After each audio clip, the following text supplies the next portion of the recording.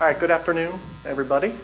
Thanks for coming in here for the last session. I know it's been a long 2 days now, so hopefully this will be interesting to end up the conference. Let's go a little bit more about my background. I work in TrustWave Spider Labs. There's a lot of different teams in there. I work on the research team. My area of expertise is web application defense. So we have like a pen testing group, so I'm like the reverse, right? I try and protect the websites from guys like them. So on Twitter, if you're on Twitter, my Twitter handle there, Ryan C. Barnett. What else? Mod Security, it's an open source web app firewall project. Mod Security itself is not an OWASP project, but the rule set that I'm going to talk about is. So that's the, I think you asked the question, the CRS we'll talk about, it's the core rule set. So we'll get into that. Obvious affiliation with OWASP, why I'm here running that project. I also contribute to the AppSensor project, which we'll talk about as well. Do some instruction at SANS Institute, and shameless plug for my book, Preventing Web Attacks with Apache. So what are we going to talk about today? I'm trying to visually break it down for you into 3 different groups. First of all, by show of hands, who has heard of AppSensor before and knows what it is? Cool. All right, so the first circle over there we'll go through rather quick. I just want to make sure if people had no idea what AppSensor was, we at least want to catch them up a little bit before we dive in an implementation of pieces of it. The little circle on the right, we're going to talk a little bit about the idea of AppSensor detection points and doing response actions, doing it inside the code, which is what AppSensor promotes, and I promote that as well, but sometimes you maybe can't do that. So if you want to try and implement these externally to the code, what are the pros and cons of doing that? Just to get a level set to make sure you're not having different expectations. And then finally, down at the bottom, I want to show it's actually an effort that's underway right now. It's not complete yet, but what we're doing is taking these detection points that we're talking about from AppSensor and implementing as many as we can within mod security, so external to the code. So we'll run through some examples of how we've been doing that, where we're at, and if anybody has any interest in helping out afterwards, just let me know. Okay, so AppSensor, what is it? The best way to look at this from a real world analogy perspective is try and look at a bank. And looking here, kind of the schematics, right, the overview. On the right-hand side are all sorts of different security controls that you should have, right? And if you look around, you can see, of course, you have the armed guards coming in, you know, guarding the money as it's coming in, going out. You have police down at the bottom, right? If there's a problem, you step on that silent alarm, basically incident response, right, coming. The front doors are guarded in such a way, right, they can be locked off. You have security cameras scrolling around. I mean, all these different things make sense, right, in the physical world. And off in the upper right-hand corner there, you have the safe, right, so the money's hidden off in a secure location. Now, the problem is, if you take this analogy and you try and apply it to web applications, unfortunately, most of the ones that are today, it looks more like this, right? And that's the big question, like, would you bank here?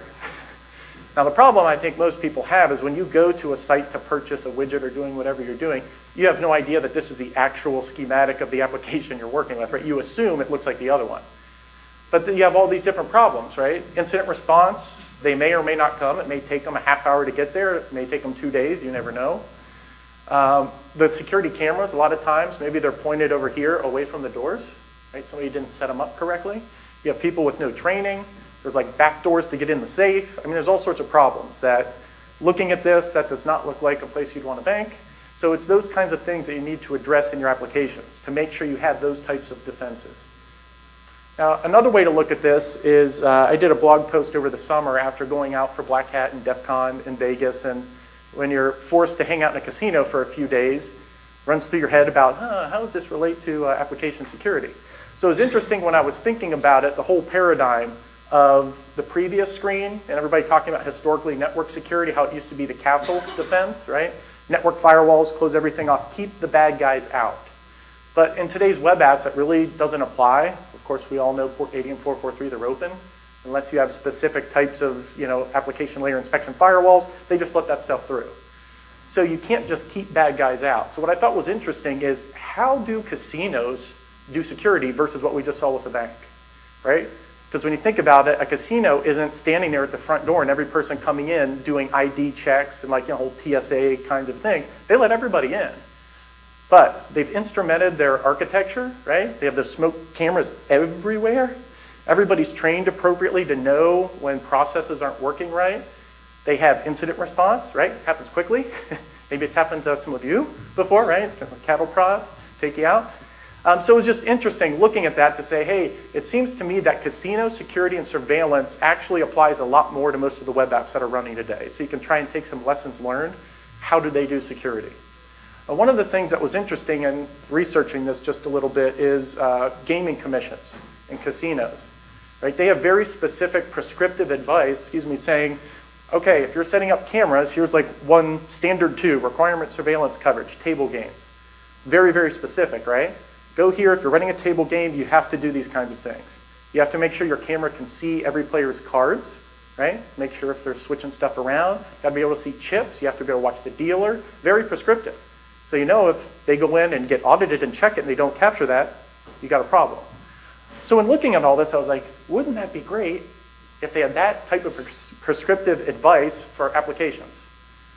You know, other than something like PCI, which is probably as close as there is, it doesn't get to this level, right?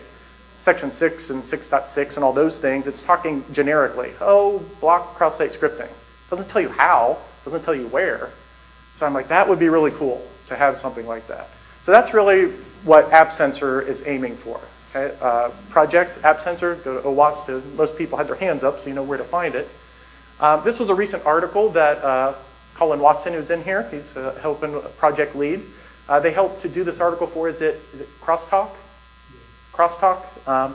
But you can go out and check if you want to read up on the full article. It's really good, especially like elevator pitch kind of stuff. If you want to give this to management or somebody, it's a real good overview, good read. But it talks about this, creating attack-aware applications and real-time defense. Okay, so that's also a piece that I think is missing in a lot of applications. Maybe there's logging that's being done if developers are writing exceptions and things like that. But they're not really monitoring for like trends or when things are happening and how do you respond to that? I mean, it's great if you flag that somebody put something in a field they shouldn't, but if they're repeatedly doing that and trying to break in, you maybe want to take some different actions against that user.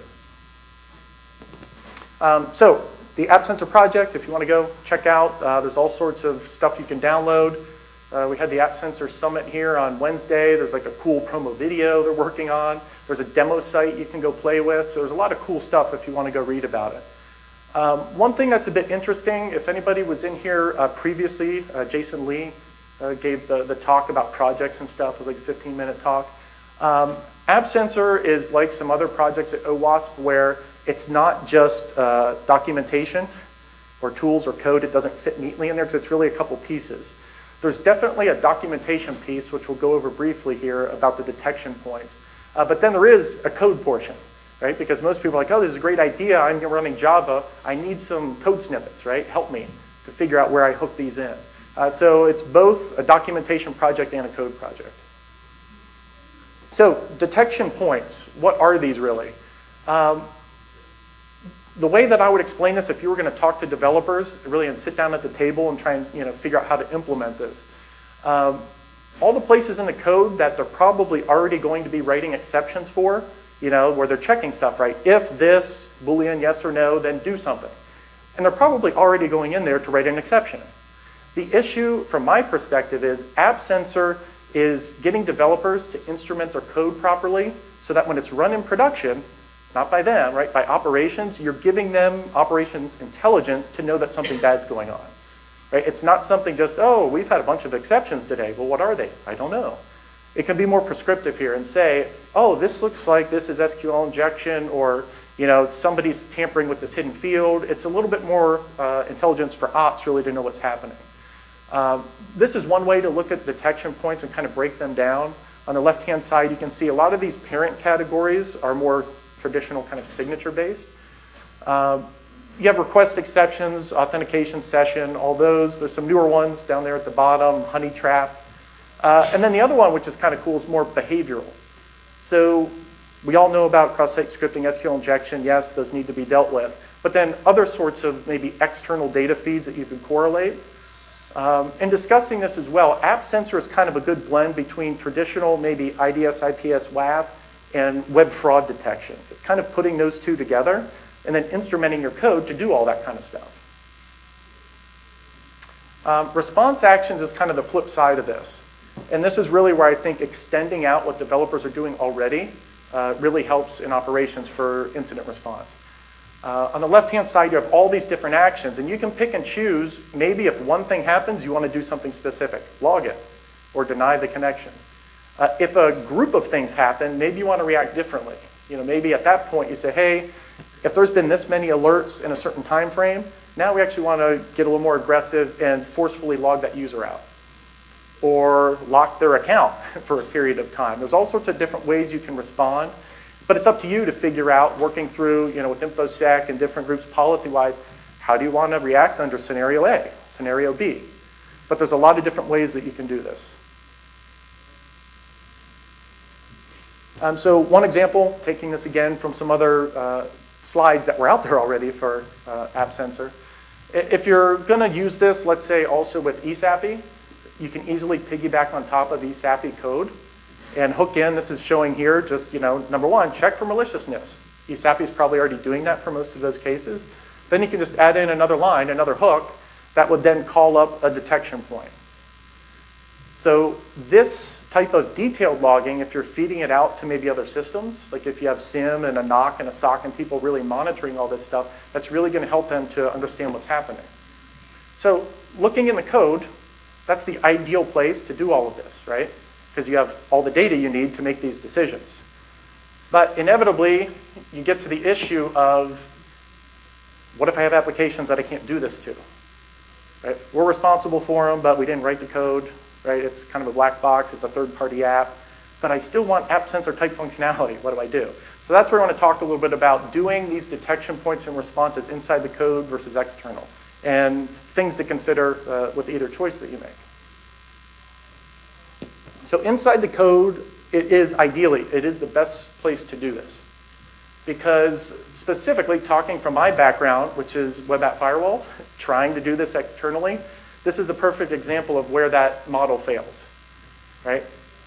External devices really have no concept of access control and authorization. And this is the classic example. ID equals 1002, you're authorized to see whatever you were looking at, your pay stub or whatever. But if you just toggle that to a different ID, and it shows you somebody else's, an external device is not going to know that, right? It's not an injection attack. I don't see anything malicious. You're just looking at something you're not supposed to look at. So keep that in mind, that if you're going to try and do these detection points, there's certain categories in these detection points that you might not even be able to do.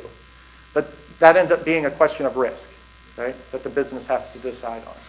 I was talking with somebody earlier about this as well, and the example would be if you had a group of applications, maybe half of them, you have the developers, you develop the code, you go in, you do all this. The other group, maybe you can't do it all, but externally you could try and put these detection points in and get some of this protection. Okay, so outside of the code, what are some challenges? Well, we just highlighted one of those, about the whole context with authorization and access control. Some other issues are if you have encoding issues. If anybody's played around at all between the differences with PHP and ASP and Java and all of that, certain ways they handle different encodings, some nuances there. Another one that we talked about at the summit, if you've ever heard of the attack HTTP parameter pollution, right? Different platforms handle it differently if you have multiple parameters that have the exact same name. When they make it server-side, like ASP, for instance, we'll take all of those payloads, condense them into one, and then it just shows one parameter. That's an interesting nuance to understand. So you can miss that if you're looking for certain attacks. So there are some good things, and I'll highlight here where an external device can actually excel at giving you some protection. But we just want to make sure you're doing a good compare and contrast here. This is obviously on an app-by-app basis. So this is the big issue, and why I kind of decided to try and take some AppSensor detection points and put them into the core rule set at OWASP. That's because you have a lot of people that are using third-party apps. And they're like, oh crap, there's a new vulnerability just released for whatever, and we're waiting for the vendor, and they're telling us they're going to get us something whenever, but in the meantime, you're exposed, you know you're exposed, and the bad guys now know you're exposed, right? Because they monitor all those same mailing lists. So that's the idea. You want to get some protection in as soon as you can. The other thing to highlight here is platform issues. So if anybody remembers over the past year or so, a lot of these slow denial of service, targeting the web layer, This was actually a tool that OWASP helped to develop so you could test your applications. Part of this was based on, if you read RSnake's tool and stuff he had, Slow Loris. The idea is, as opposed to traditional network flooding, where in this case you're not sending hundreds of thousands of web requests from a botnet, you can send requests from a much smaller group of servers, or actually you can do it with a few clients. You open up that three-way handshake, you send part of a web request, but in this case you don't send all of the headers. Right? It's HTTP standard, has to be followed by control line feeds before the web server says, oh, I got everything. Well, based on the timeout settings on your web server platform, in Apache, by the way, it's 5 minutes. You could send that and just sit there and wait. Every minute or so, send one more request header. And you perpetually just keep that open. So it's a very easy way you can DOS the web server platform, and in that case, it never even makes it to the application code. So there's certain scenarios like that where you can't develop your way out of that scenario, right? So that would be helpful externally if you can spot that stuff and flag it, block it, take some sort of action. This was another interesting concept talking about implementing these detection points. So if you've been to a lot of OWASP stuff, right, and I know it's mainly developer focused for a lot of these things, secure coding and ESAPI. Right? It makes sense to everybody who's doing development that if you're getting, let's say, doing input validation for a certain parameter field, to say, I can do either or a blacklist or a whitelist. Ideally, you'd want to do positive security, right? Define a whitelist, saying, hey, this parameter called product ID, guess what? It should only ever be digits, nothing else, right? If it's anything besides that, just block it. That way, you don't have to worry about cross-site scripting SQL injection. That makes sense, and developers will do that. The issue then is when you start to get into blacklists, like, okay, could you also go in and say, well, if you see any tick marks, just block it. I mean, that only really makes sense if you can't do a whitelist inspection. Now, taking this a step further, though, if you're going to talk about implementing AppSensor, we got another detection point. It's a further categorization or classification of something that would fail, in this case, your positive security. So you're already going to throw an exception to say, hey, I was expecting digits. It's not digits, exception, right? And you would log something. This would do another check on that data to say, let's apply a regex or something that goes against that payload and tries to identify SQL injection. Okay, now, conceptually, I think OWASP has done a pretty good job of talking to developers about what SQL injection is and how they should build, parameterized queries and all that stuff. But if you ask developers to say, we want you to implement this detection point and go off and figure out all the blacklists for SQL injection, I think that's asking a little too much. Right? That's not their job to keep tabs on every nuance of SQL injection that comes out. They should be doing positive security, right? Saying if we don't have this input, block it. So this to me is where you get into if you can have not internal or external, but both working together is a pretty cool concept. And we'll talk about that here in just a second. So the OWASP Mod Security Core rule set. As I said, it's OWASP project. Go check it out. You can download the rules. It's a base set of rules to give you base level protection, essentially. The idea is you can take these rules, plug them into any platform. It doesn't matter if you're running PHP or Java or ASP.NET or whatever. It doesn't matter. And you can see some of the bullet points and some of the stuff we're looking for. It's general badness that's easy to spot. A lot of bad clients. You check header fields. You look for the stuff like we were just talking about, cross-site scripting, SQL injection, but we have a lot of different methods to detect that. So what I wanted to try and do was to get more specific and go through all of the AppSensor detection points and then try and take those and migrate them in. So this was actually the first one that I started to tackle. It's the request exception category, and you can see now it's broken out from the parent down into some subcategories. So some of this stuff is pretty straightforward. If you wanted to go in and try and write a rule or something that would look for this and block it, that's pretty easy to do. The issue is with mod security, I get this question a lot. How is mod security different from other commercial web app firewalls? Mod security doesn't have automated learning and profiling. That's really what most commercial WAFs try and do because they're targeting input validation. But what it does have is a Lua API, if anybody's heard of Lua. It's a real popular scripting language in the gaming industry because it's very fast. And it's it's very easy to embed it in other applications. If those of you familiar with Nmap, right, they added in a Lua API, I don't know, a couple of years ago, and it's become pretty popular. The idea is if the tool can't do what you want, use the Lua API and you can do custom logic. So I took it upon myself to try and implement these detection points in mod security using the Lua API to try and do some basic learning. So I ended up doing some of that. Let me see here. Had a blog post that we did recently just to show some examples. I did want to show some here. Oops.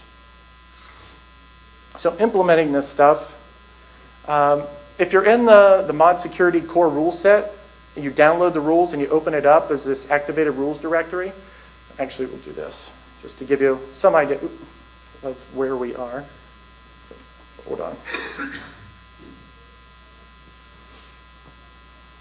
Do a longer listing. That's not panning very well on here on the smaller screen. Well, there's a bunch of different directories of different rule sets that you can use. We have what we call base rules, which are obviously named. Those are the base rules that most everybody would want to activate. We have some optional rules where depending on your platform, you may not want to add those in. Experimental rules is where all the AppSensor stuff is being tested today. But actually go in here to the activated rules, just so you can see the ones that I'm working on here. 1 second. So you can see down here, I'm going to be uploading those to the SVN repository. For the core rule set, I didn't have a chance to do that yet. But you can see how they're named, just the naming convention. So it's AppSensor detection point, and then it'll tell you it's related to the parent category. So you can go inside there and start to look at the rules. Okay, so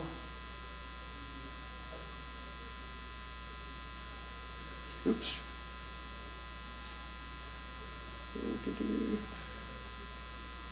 Got to pull up the right one. Was it that? Let me scroll down here.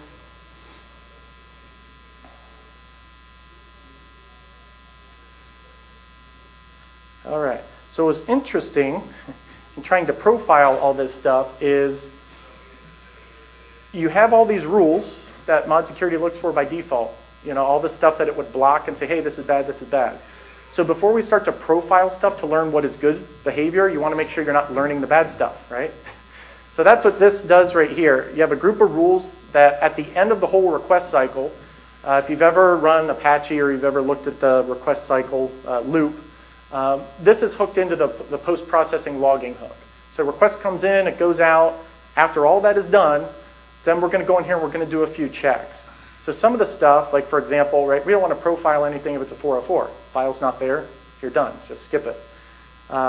If the status is a 400 or 500 level status code, right, means something's wrong. We don't want to profile that. Okay. The core rule set, when you run it, if it identifies that anything's bad, it tracks an anomaly score.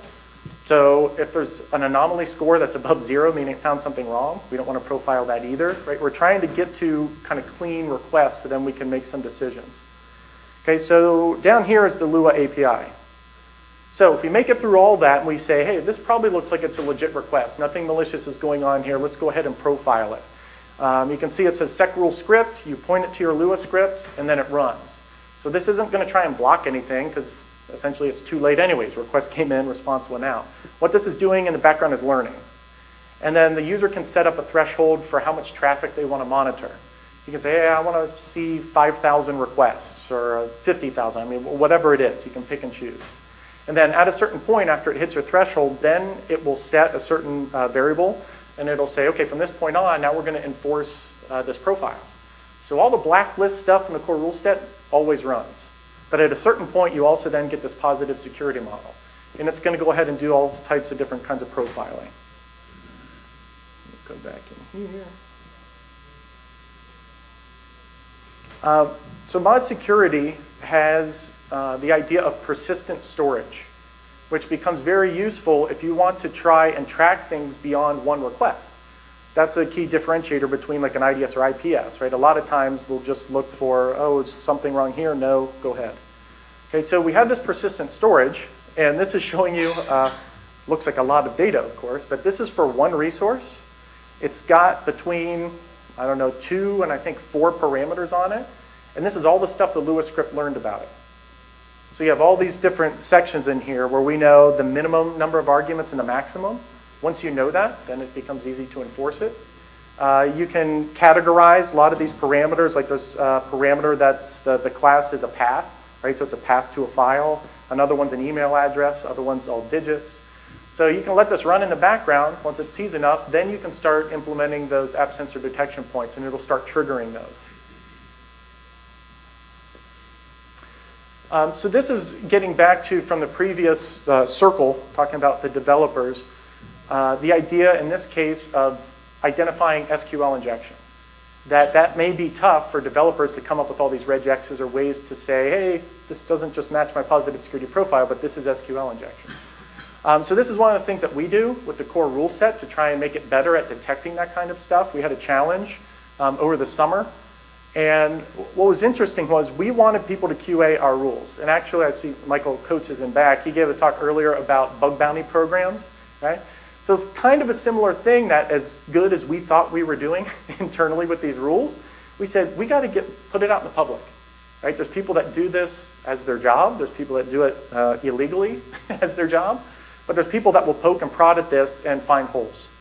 So we said, let's do a challenge, and let's make it targeted, just SQL injection. And I was trying to figure out how can we do this so we have an application they can interact with. And I didn't want to build stuff and then have people hack it and then have to figure all that out. So came up with the idea, if you can see the links there in the middle, I said, wait a minute. Public commercial scanning vendors already have public demo sites, right? So you can go download their dynamic scanner, run it against their demo site, and get a nice shiny report. So I said, why don't we leverage that? That's the site with the hole in it. Now we just need to somehow put us in the mix to look at this stuff. So what we did is we set up those links. If you come here to participate in the challenge, you click on the link, you go through the modsecurity.org website, we just proxy, and we sit passively, and we watch. And what happened was the challenge was to say each one of these websites has SQL injection issues. There's a backend database not protected appropriately. The challenge was for them to extract out database information. What database type was it? What was the name of the database, a column name, and extract out some data from a table. And we said, okay, level 1 is speed hacking. How quickly can you do this? We said go. The 4 people on the right found it relatively quickly. Level 2 was what I was really interested in. That's an evasion challenge. So what we were showing up at the top, 1 second, I can actually show this real quick since we've got a little time left. Let's see if this is going to come up. Projects. Hop through this real quick. Oh, a second.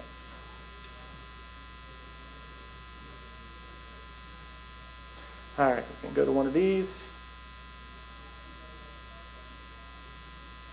Let's see if this is going to work.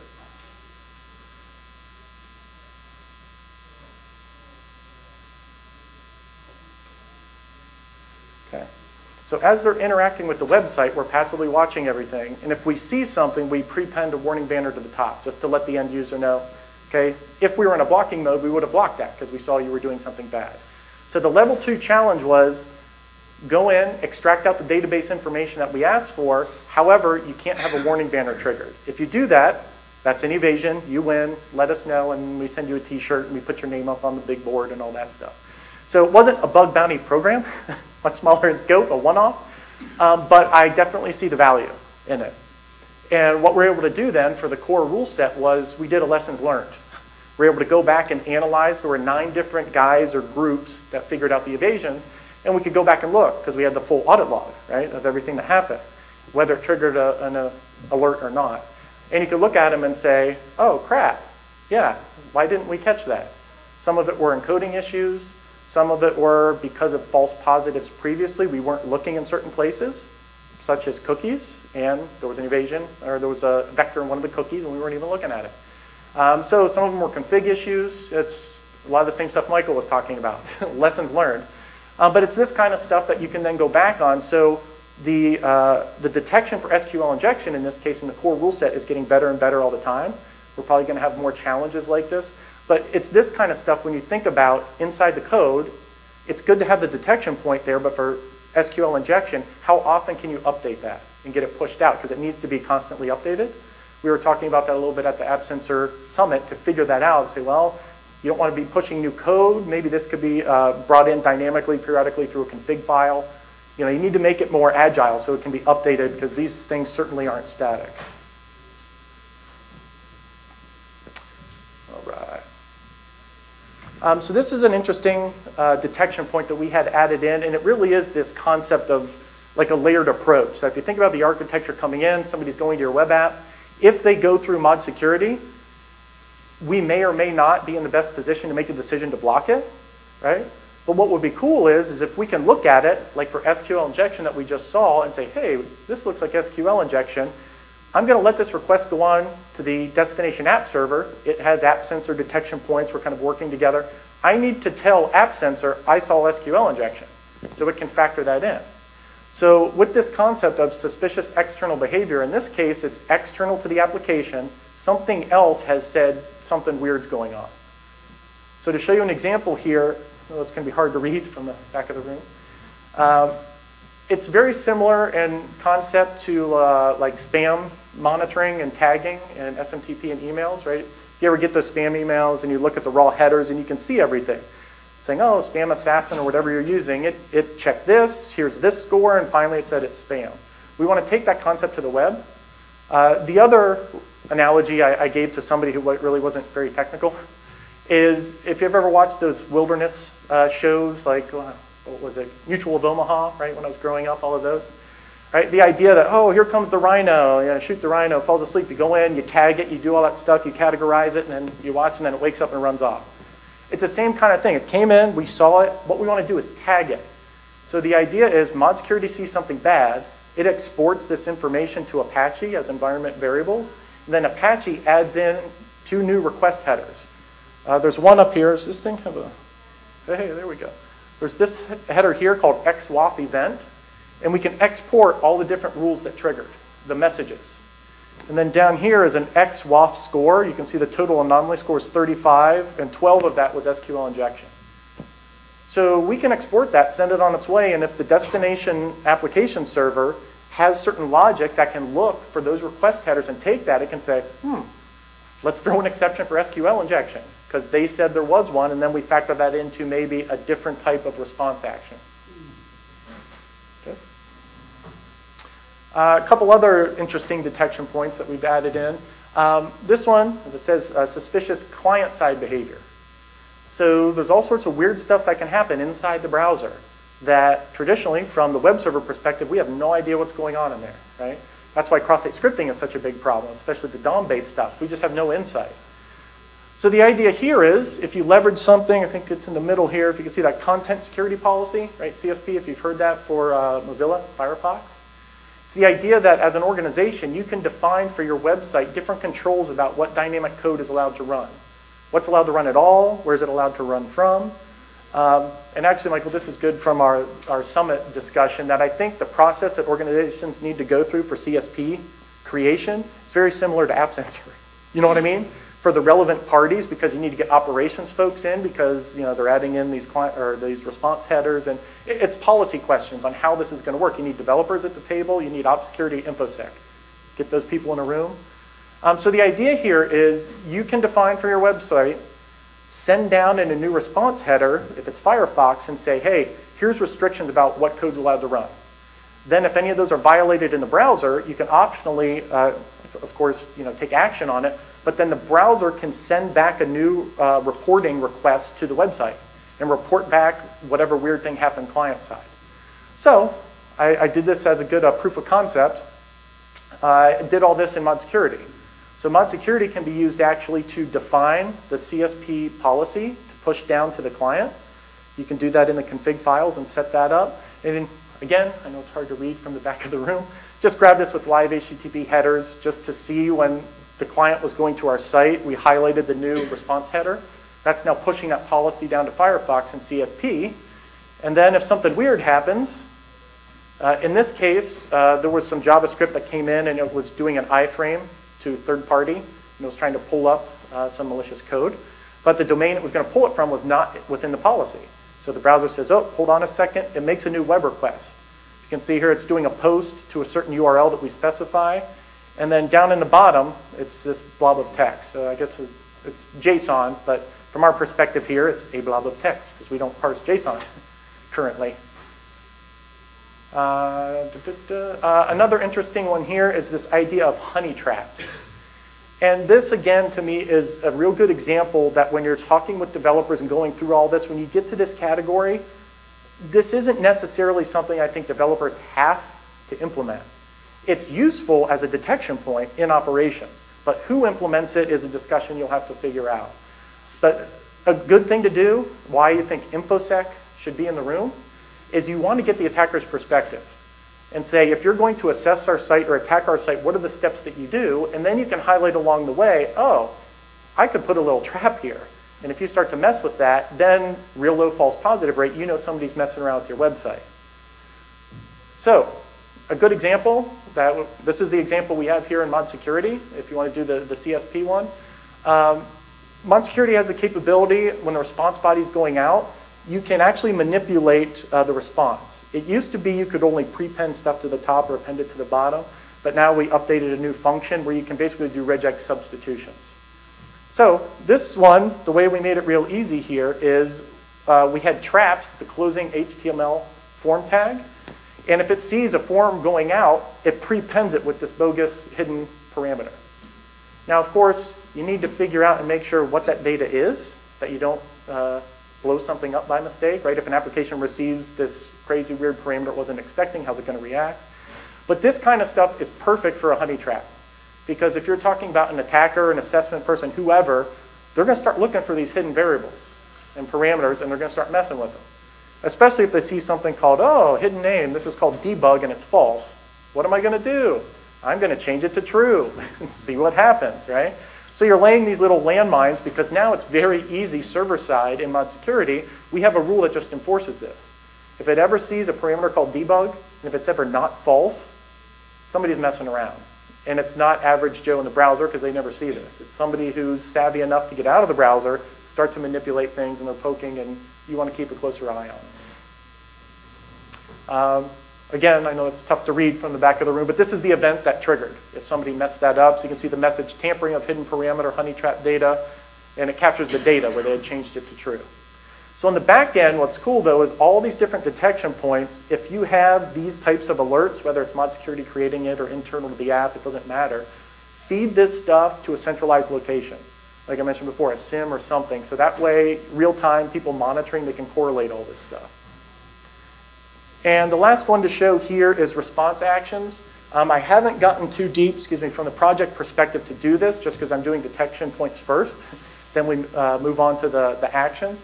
But one I did want to highlight here, and actually I think I have the blog post to kind of walk you through. It's kind of interesting. Move over here. Hopefully we can see it a little better. It's the idea of an application logout. So yes, you need to figure out under what circumstances would you want to trigger this. But this is something typically external to your application that other devices don't normally do, because you have to make this external device authentication aware. It needs to understand how does somebody log into your site, but then also how does somebody log out, more specifically.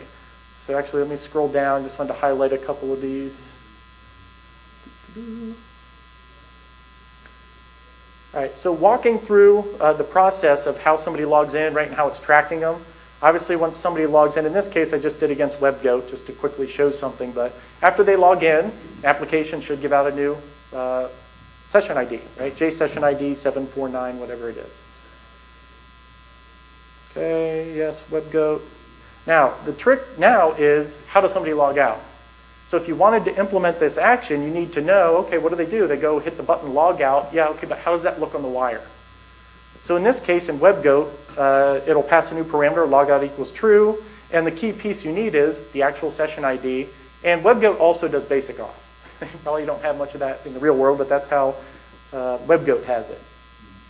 So to define this, go down here.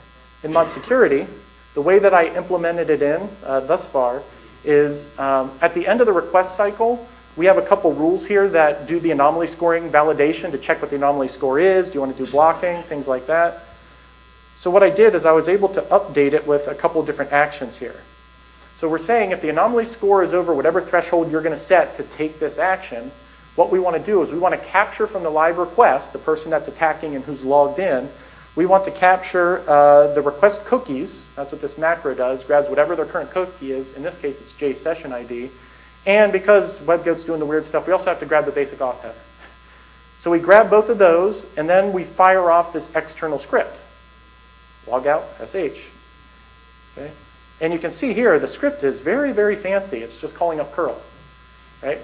But as a third-party device, once we see this, not only do we want to block what that user was doing because it's gone over our anomaly score, in the background, we fire off a new client request with their data. Looking here. Let me go down, right? So this request actually gets sent to the web server, but it's from us. So that way, it would forcefully log them out. Now if they go to get back in, they'd be kicked out and have to go back to the login page.